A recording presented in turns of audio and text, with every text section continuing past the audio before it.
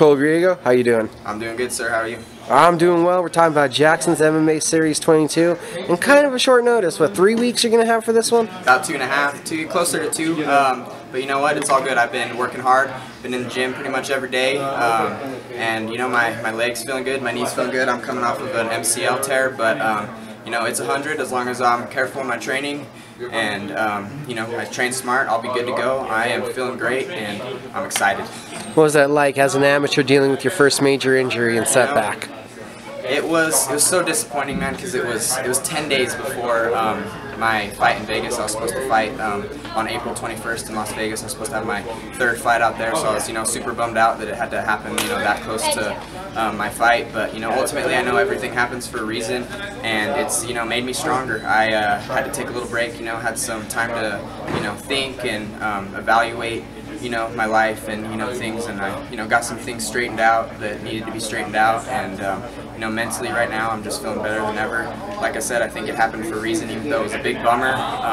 You know, yeah, it was. I'm feeling good now. That's all that matters, and I'm ready to go. Daniel Nieto gets injured. Opportunity knocks. You're jumping in to take on Mark Matthew McDill. What do you know about your opponent? You know, I've seen him fight a couple times. I know he's pretty well-rounded. I know, you know, he's a talented fighter, but you know, I don't think he has anything that's going to pose a threat to me. I'm fully confident in my abilities everywhere. You know, I've been working my wrestling. I've been working my jiu-jitsu. You know, judo. I've been fitting it all in. So I'm ready to, you know, handle whatever he has to throw at me. I'm gonna, you know, I'm gonna make it a war if he wants to make it a war. But if he gives me something, I'm gonna finish it.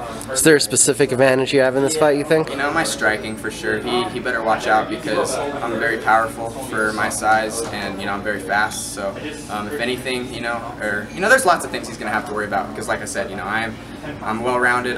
You know, I pose a threat absolutely everywhere. But you know, that my right hand and you know, my kicks are brutal. So he just better watch out for my speed and my power. I'd say those are my main threat against the Mark are those things, my speed and my power for sure. Is there something you think that he does really well? You know, he mixes it up pretty good. Like I said, I've seen him fight a couple times. He throws lots of kicks. You know, he mixes it up, and you know, he fits his takedowns in. I know that, you know, he's not a weak guy, so I'm gonna be prepared to, you know, face the best Mark Matthew on June 10th, and with my preparation, my hard work, and you know, my surroundings, the people I have, you know, supporting me, I'm gonna get my hand raised. That's no doubt. There's no doubt in my mind that I will be victorious on June 10th. Since the last time we saw you in action, where do you feel you've grown the most?